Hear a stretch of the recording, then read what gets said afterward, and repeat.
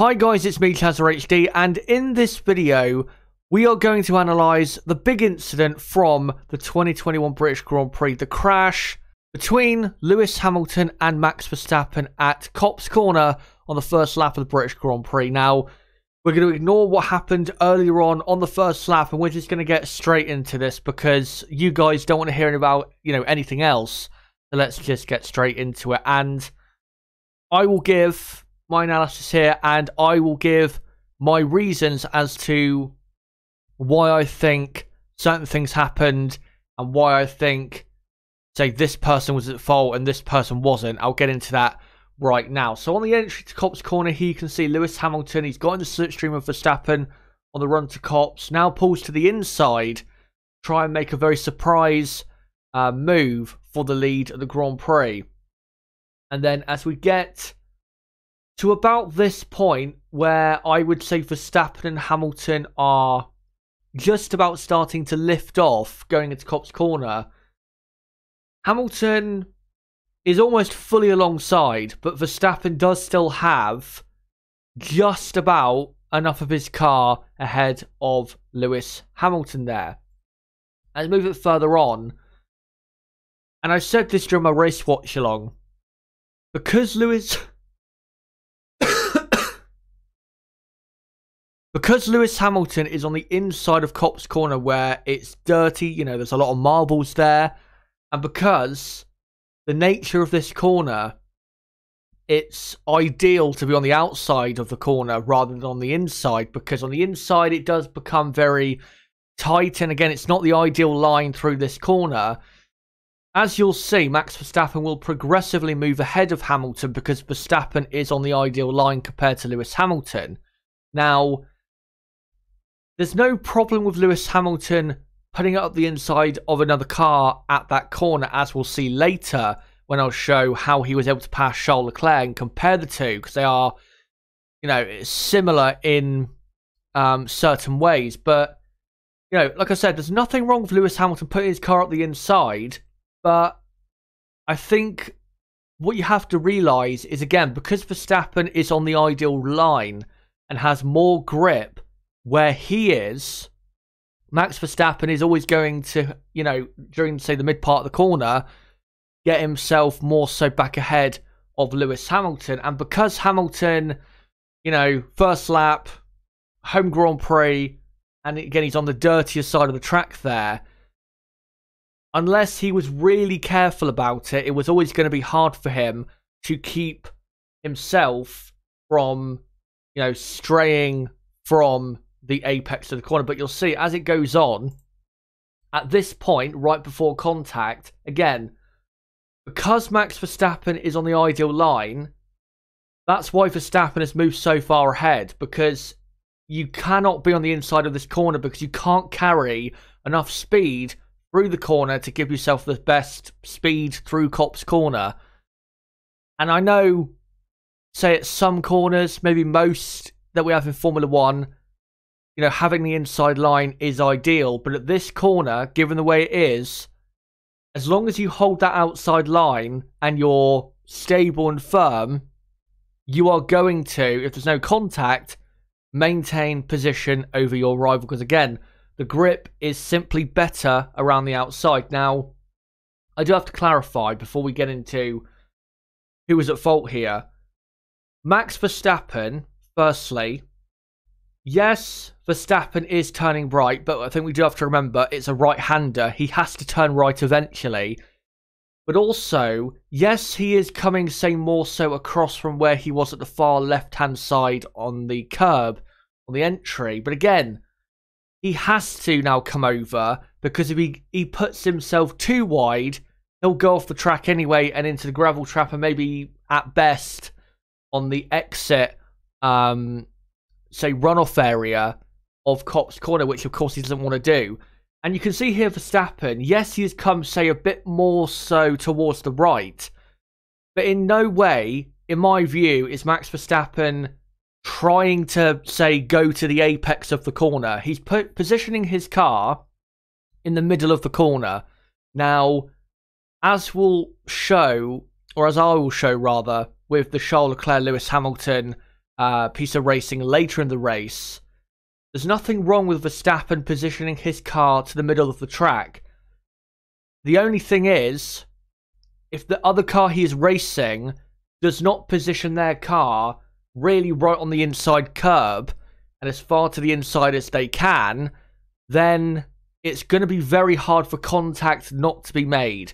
Lewis Hamilton, as you can see here, does have, because you can see he's not really going to hit the curb there, which is pretty much, of course, the apex. And he does have, if you look at his right front tyre to the white line just before the black and white curb starts, Lewis Hamilton does have some space to move over. Not a lot.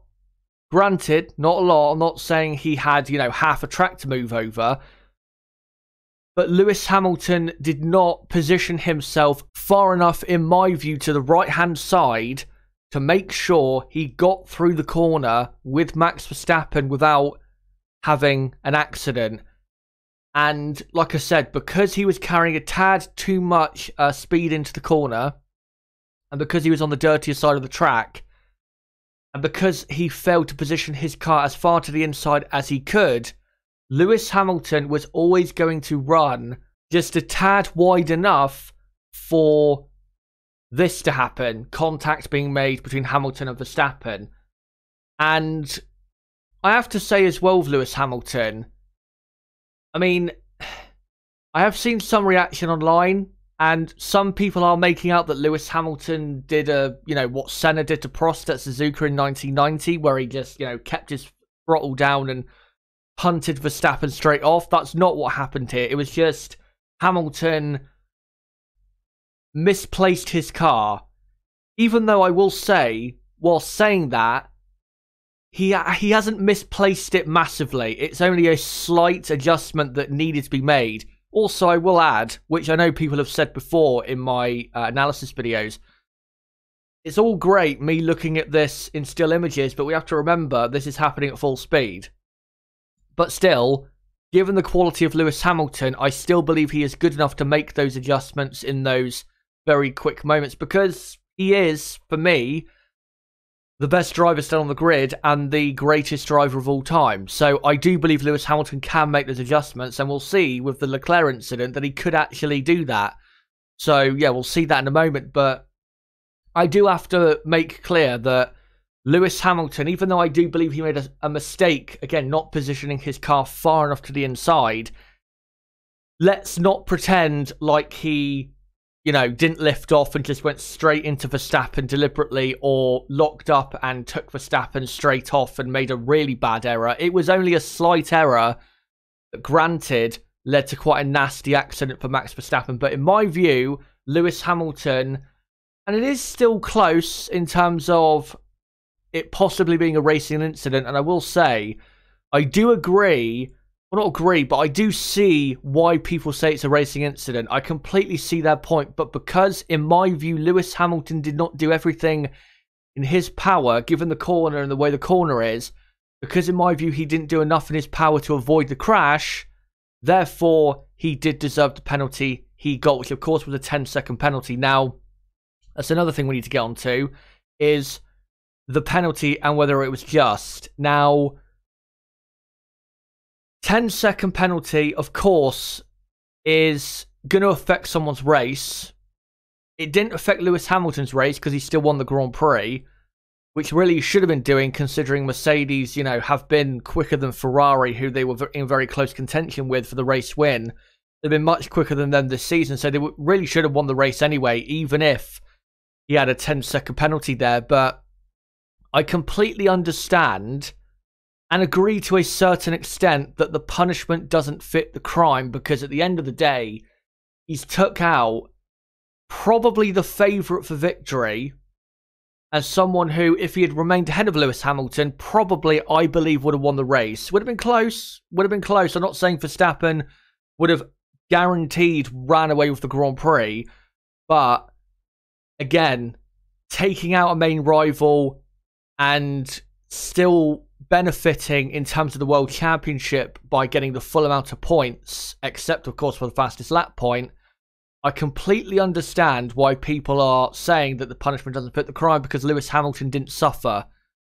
But if you look at the penalties in Formula One,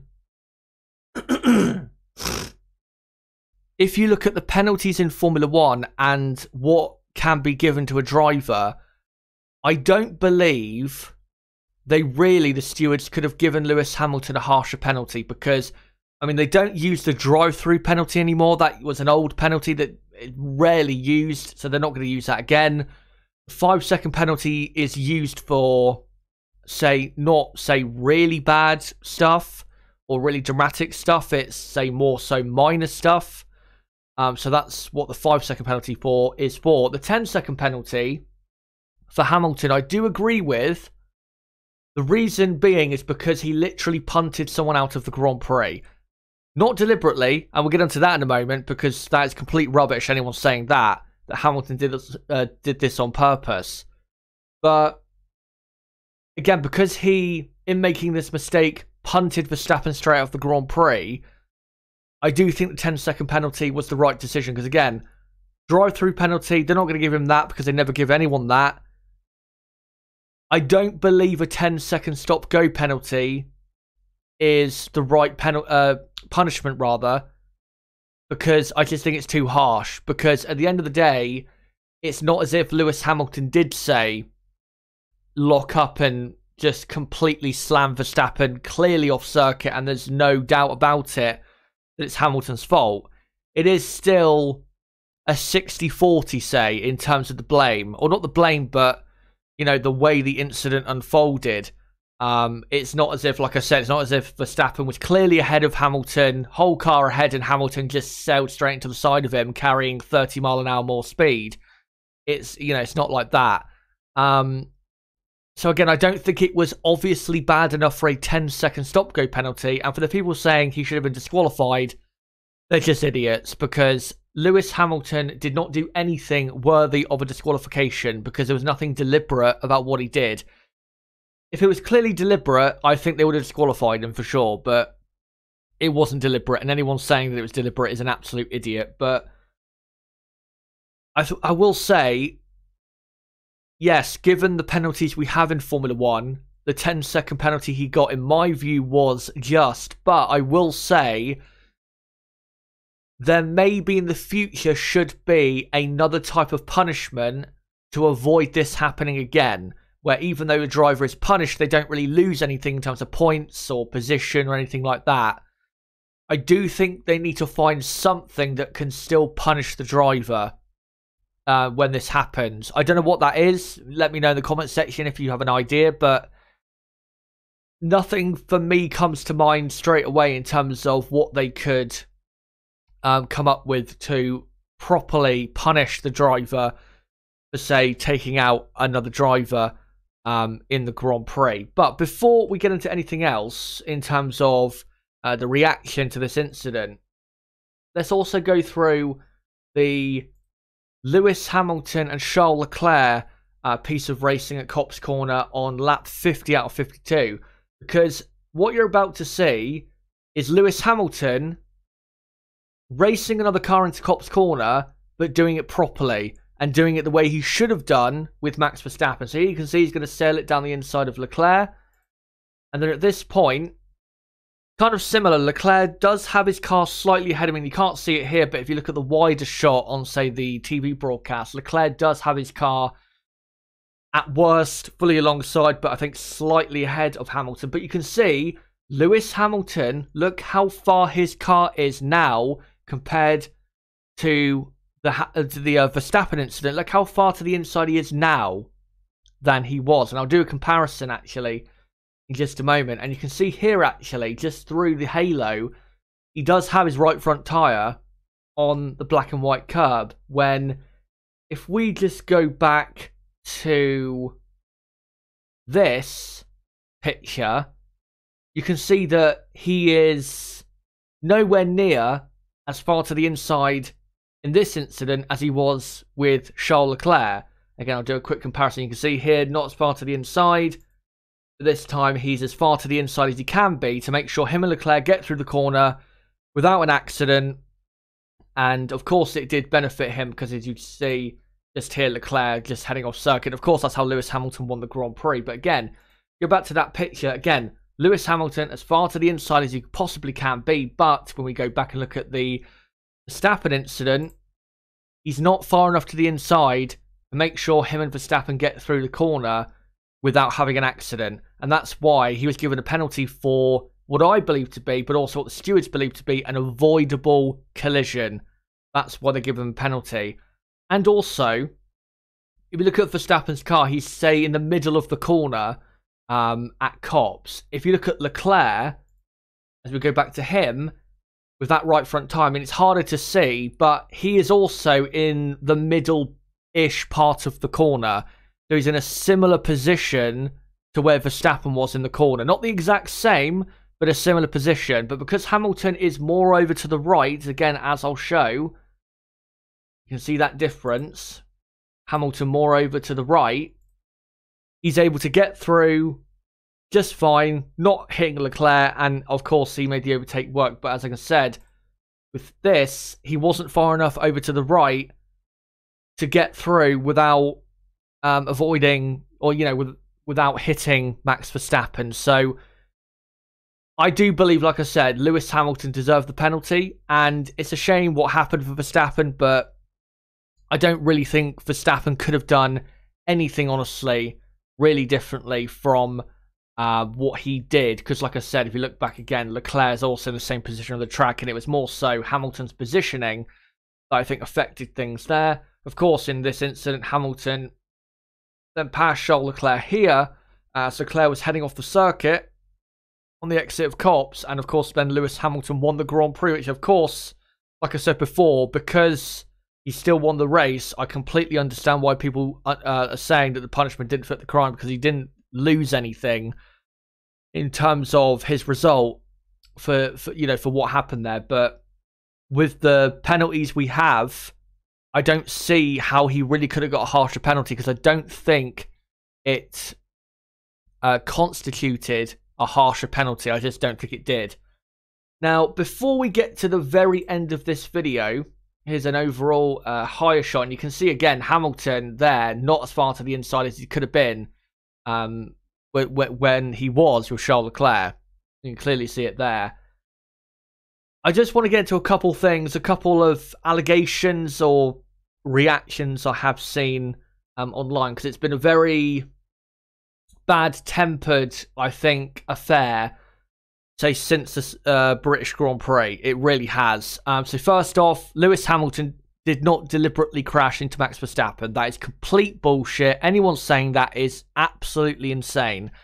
The reason being is because Max Verstappen, coming into this race, led the championship by 33 points, and Lewis Hamilton, if he was to deliberately or try to deliberately take out Max Verstappen, he is also at massive risk, if not the same risk, of him retiring from the Grand Prix or suffering really bad damage that affects his result if he was to attempt to do that. So he doesn't really have anything to gain if he was to deliberately take out Max Verstappen, because he could easily damage his own car. And also, like I said in the watch along, I think Hamilton was lucky that the red flag came out, because he did have some damage on his front wing, which we didn't get to see whether that damage would have been bad enough for Lewis Hamilton to really suffer in the race. But like I said, I just don't think Hamilton would deliberately take out another rival, because especially when he's 33 points at the time behind that rival, because he could easily, in trying to do that, take himself off, and that his rival continues and then scores more points. It's just not worth it. And the only way I could see that happening is, say, if Lewis Hamilton was in the lead of the championship, which he isn't. So like I said, there's nothing really to gain from him doing that, and anyone saying that, like I said, is just absolutely insane.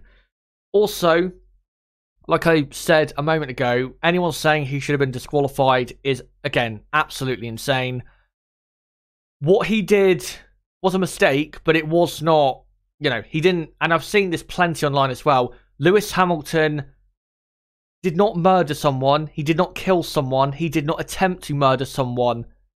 please stop with those words, because they're very strong words and they do not, they're not appropriate for this. At the end of the day, it's a fast corner. Contact was made. Yes, Verstappen went into the barriers very hard and very quickly at 150 miles an hour. I get that. But please stop pretending like Lewis Hamilton did it on purpose and was trying to hurt Max Verstappen in any way, and that constituted a disqualification, because that's complete rubbish and you know it. And anyone making that argument it's got to be either insane or a child, because this is not the case at all. And also, another thing I will say in terms of what punishment Hamilton should have got is, just because Verstappen had to go to the hospital does not mean Lewis Hamilton's punishment should therefore be worse than it was. Lewis Hamilton, kind of like I said, did not intend for Verstappen to visit the hospital with possible concussion symptoms. That was not Lewis Hamilton's intention. That was sadly the result of contact being made at such a fast corner. And like I said, because that happened to Verstappen, that does not therefore mean that Hamilton should get XYZ penalty because of that. You need to, if you're going to give a penalty, you've got to do it based on the actual incident, not whether, the driver suffers an injury, which I know certain people will say, well, what if it's a really serious injury or even worse than that? Even in those instances, I think you've got to forget about that, because, drivers, they're not trying to kill each other. And that's a ridiculous, conspiracy that people are coming up with. It really is. And I cannot believe people are actually putting it out there. It's truly mental that people are putting that out there. Lewis Hamilton, yeah, he's competitive. Maybe you could say he's a sore loser. I mean, of course, Alex Albon has said that before. But, maybe you can say that. But he's not going to deliberately try to hurt people because he desperately wants to win the British Grand Prix. That is such a fucking insane thing to say. It really, really is. So, even though, like I said, I think Hamilton was at fault, please calm down with he deliberately tried to cheat. He tried to hurt Verstappen, tried to take him out so he could claw back points in the championship, even though he's taking a massive risk himself doing that, because he could easily retire trying that. Just please stop. And please, again, calm down. Think logically and rationally and reasonably about what happened, because those types of things are just pie in the sky. Just, like I said, absolutely mental stuff. Also, one thing I do want to talk about is there was some criticism of some fans cheering Max Verstappen going off. Now, I have seen some clips. I have to illustrate that it wasn't everybody in the crowd who was doing that. Those people in the crowd who were doing that, they are wrong. They shouldn't be F1 fans as far as I'm concerned. But let's be clear, not everyone was doing that. And don't let the minority, which is similar to, the whole England European Championship final where the England fans, the minority of England fans were dicks. Don't let the minority of fans who are dicks paint the majority or everyone as a dick. Please, don't do that, because it wasn't everyone. Yeah, audibly you could hear cheers, but it wasn't the whole crowd. So, again, please don't do that, because there's some people being tarred with an unfair brush, I believe, when it comes to that. But, I mean, coming away from this incident, I think these two definitely, now the gloves are off. I wouldn't be surprised if Max and Lewis make contact in Hungary, because especially at turn 1 there, where it's a very heavy braking zone, and on the first lap, I think definitely we could see some proper fireworks in 2 weeks. But I think definitely, like I said, the gloves are off with these two. And kind of similar to Hamilton and Vettel after that incident in Baku in 2017, they were all not pally, but respectful of each other. And then once that first incident happened, gloves were off, and they, I won't say despised each other, but really had a lot of tension with each other. And I think that's what's going to happen here. But I think it might be a bit more feisty here, because Max Verstappen, of course, is a lot younger than Sebastian Vettel was. But guys, let me know in the comment section down below, what did you think of the incident? Did you think the penalty was fair? Whose fault was it? Let me know. And also, like I said, please don't be spouting those just bullshit claims that Hamilton was trying to kill someone or stuff like that, because it's just absolute rubbish. And also, doesn't just go for me. I mean, if you think what I'm saying is wrong, then, you know, you can disagree. Anyone can disagree. I don't really care. But just please don't go personal or anything like that, because if you do that, then you're just really lowering yourself to a god almighty low level. So please just don't do that. And as well, if you disagree with anyone in the comment section, don't, you know, resort to insults and personal remarks and stuff like that. Again, I know people are heated after this, but just calm down. At the end of the day, yeah, Verstappen had to go to hospital and, you know, he's fine. But at the end of the day, it is only a race. Life is more important than just, you know, the British Grand Prix. So just calm down, think rationally, reasonably, and just say what you think. But again, please don't go over emotional and start insulting people because they have a different view to what you have, or, you know, because you're a fan of a certain driver. Just please don't do it, because if you do, then, you know, you're probably not going to comment on any of my videos or be seen commenting on my videos ever again. But like I said, make sure to comment down below what you thought of the incident and what you think this means going forward. And yeah, until the next Grand Prix, the Hungarian Grand Prix, where I'll be live in, 11 days or so from now for qualifying day in Hungary. It has been me, Kazza HD. Goodbye.